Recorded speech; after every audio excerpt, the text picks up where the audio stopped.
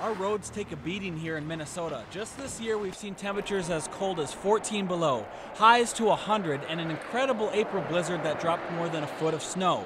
All of these bring wear and tear to our roads. For the past 5 years, scientists at Cargill have been working on a new type of pavement that uses less raw materials like aggregate and oils, and is designed to be more durable. We're looking at increasing the recycled content in the pavement.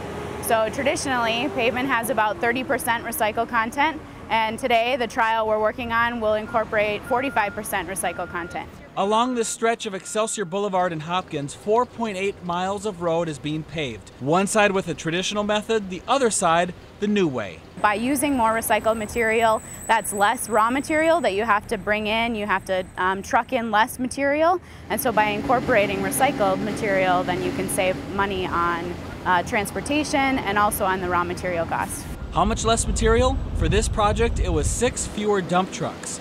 And scientists at Cargill say that this road will last longer too. You can actually get pavement that is more durable and can last longer and can perform better than the more conventional, lower recycled pavements that are made. Cargill researchers expect this new recipe of blacktop to be more resistant to potholes and cracking. In Hopkins, I'm Jeff Edmondson, KARE 11.